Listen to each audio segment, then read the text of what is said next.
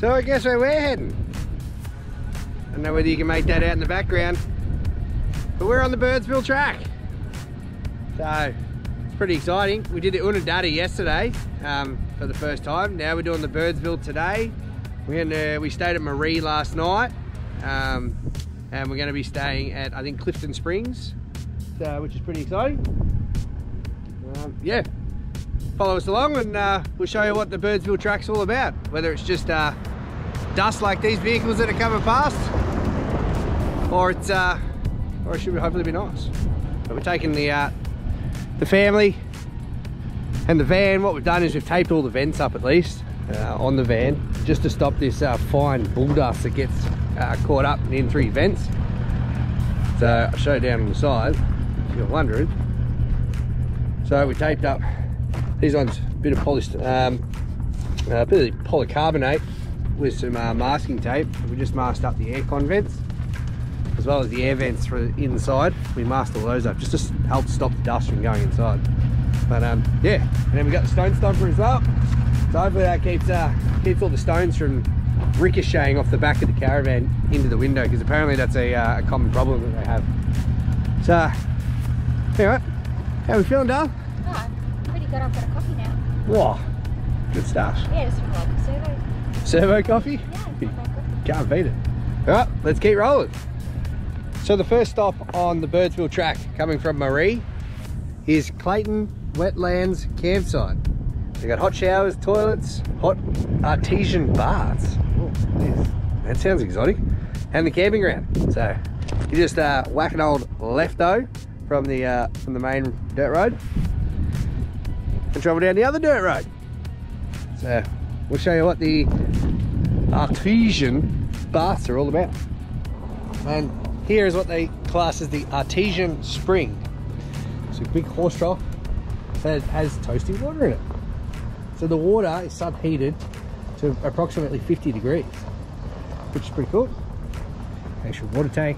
They got toilets here, and then they've actually got these cool outback showers, which I'll take you over and we'll have a look at that. Right, so yeah, they got these outback showers, which are pretty sick. Bit of moo decking, and yeah, it's that subheated hot water that comes through. It's probably a bit too hot for me, but yeah, Sindog really liked it. The temperature coming out of it. So out in the middle of the desert, you can get a nice hot shower. Pretty spot on if you ask me. It's pretty picturesque. But yeah, all right, we'll keep showing you what's down the Birdsville track. All right, so we've pulled into the Mungerini Hotel. So we're just going to spend one night here and then head off to the sand dunes. Sit the pub in the background, do a good feed, nice cold beers. So yeah, we're going to head off to the sand dunes tomorrow, which is about 85k just out of Birdsville. And then yeah, I'll show you what it looks like with the drone. There's a massive sign up on the top, similar to the Dargo Hotel. Yeah, it's not too bad. It's only 10 bucks a night, nice hot showers, good feed.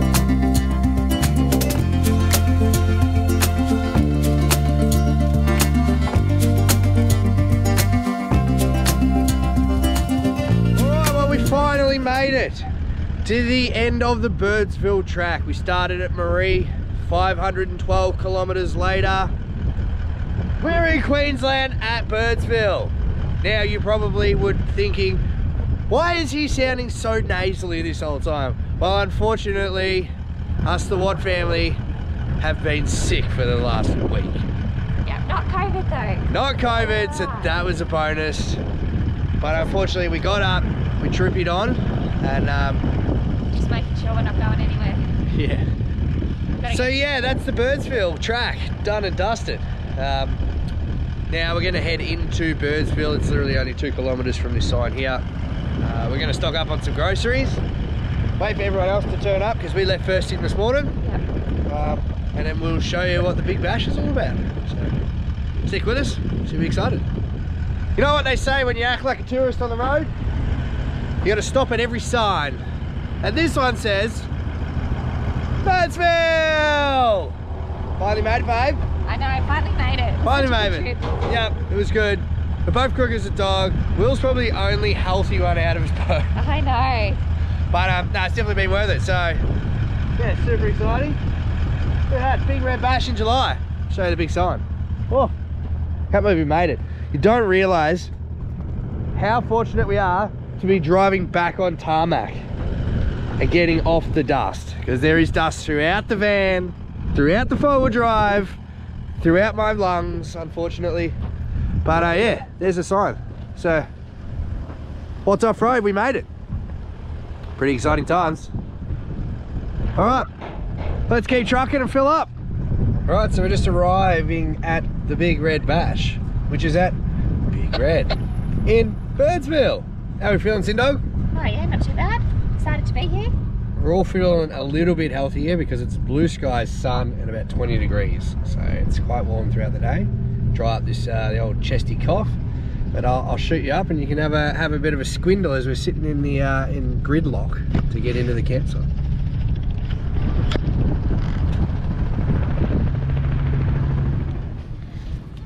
How are you feeling, Mr. Vanda? Yeah, not bad. Before the broken bones, feeling really good? Yeah, feels good. Feels good. Got a snowboard in tow. Big Red tagging. Give it a red hot crack. Let's see if we can hit Mach 9, eh? Oh yeah. Shining it down. Fair old whack of a hill to walk up. And you can see Mr. Vanda, he's struggling a little bit there. He's had to stop 6 or 7 times.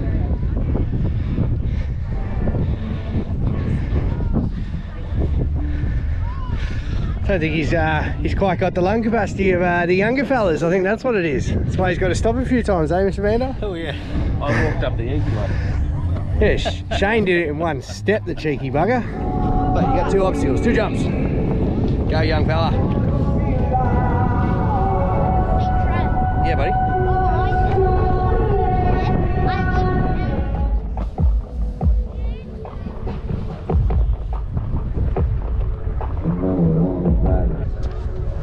Standing up on top of Big Red, looking down at the Big Bash 2022. How's that for picturesque views? So we are camped right up the back. So we walk out to the main stage, which is up here, where they have all the live music playing. And watching all the kids, and especially the big kids, go down a big sand dune, preferably without breaking bones. How we going, Papa Vanda? Got a bit of a push. A bit of a push, mate. Lean back. Oh, you went so fast. Man, I don't think the GoPro caught it.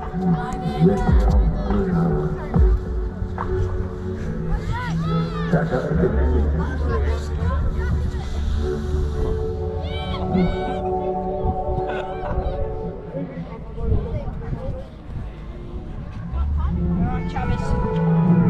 This is your time, Travis. Joey, watch out, mate. No, don't unload the big gun. Alright, go, Travis. Go! Keep going, Travis. Keep going.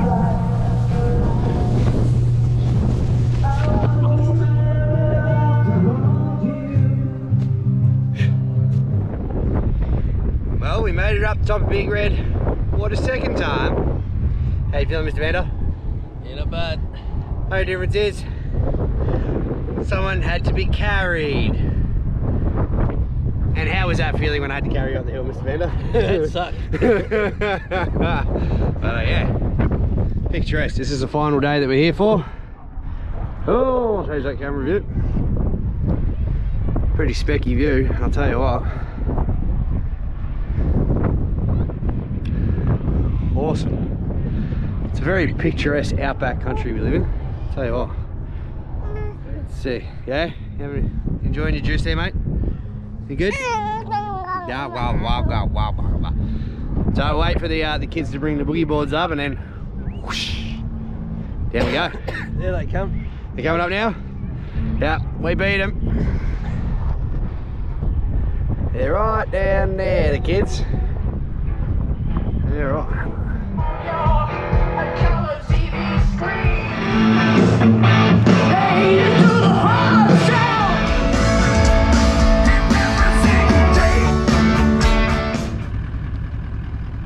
Alright, well that's a wrap for the Big Bash 2022.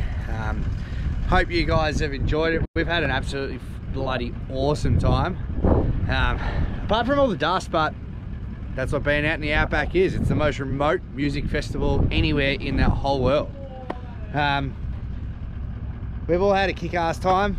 Now we're going to shoot it from where we are here in Birdsville straight to the Sunshine Coast, and then the next time you'll see us is on Fraser. So we'll be there hopefully in about 4 days. So we're going to spend the next 4 days driving straight across. We're not doing any stops, so we're not really probably going to film anything on that one.